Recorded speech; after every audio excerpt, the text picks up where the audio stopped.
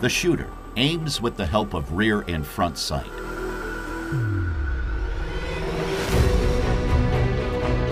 The sight leaf, which represents the rear sight, is available in 800 and 1,000 meter versions.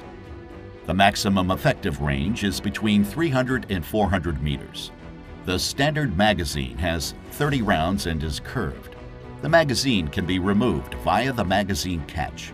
Originally, the AK-47 used M43 cartridges equipped with Burden primers. Detailed information on cartridges can be found in the corresponding animation in this channel. The safety lever is used to make the firearm safe. Loading the weapon is not possible in this position. The safety lever allows the shooter to choose between semi-automatic and fully automatic firing mode.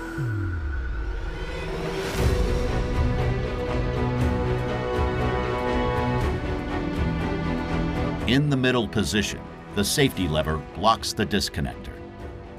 In the uppermost position, trigger and disconnector are blocked. In the lowest position, trigger and disconnector can move freely. As soon as the trigger is pressed, the hammer is released. The disconnector catches the hammer after firing.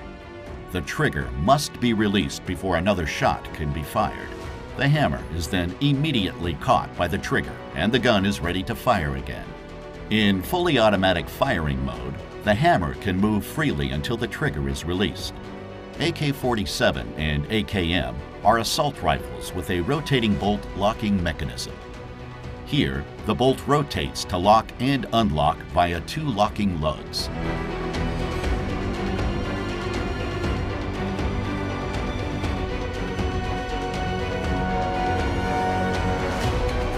The firing pin can slide back and forth within the bolt. The retaining pin prevents the firing pin from sliding too far backwards. The front trunnion connects the barrel and the receiver. It has recesses for the bolt's locking lugs. The contact points are marked in red.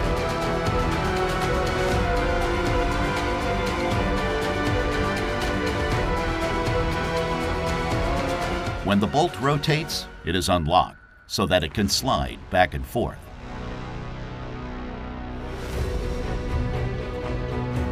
The bolt is rotated through the cam guide machined into the underside of the bolt carrier, marked red here.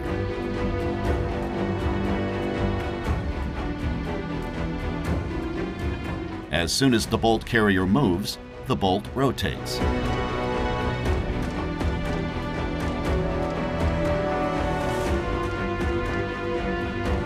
Let's take a look at what happens when the trigger is pressed.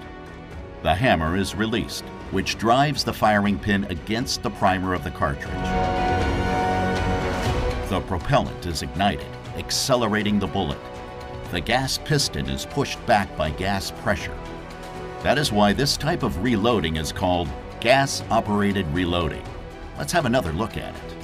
The gas piston is connected to the bolt carrier, so the bolt carrier is pushed back, unlocking the bolt and moving it backwards. With the help of the extractor, the bolt locks the case and ejects it through the ejector.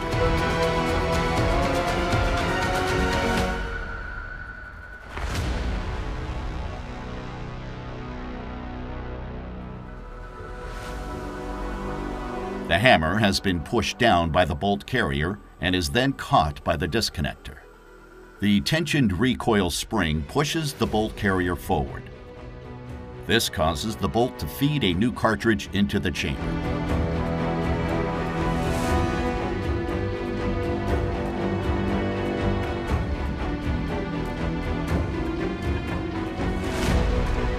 Finally, the bolt is locked.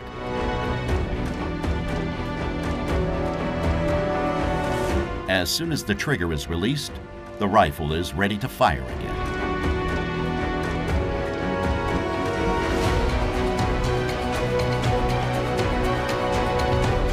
In fully automatic mode, the auto sear comes into play. The auto sear makes sure that the breech is locked before the hammer depresses the firing pin. The auto sear is tripped by the bolt carrier. The AKM was equipped with a muzzle brake. Gas pressure coming from the barrel pushes the weapon down to the left, preventing unwanted rising of the barrel.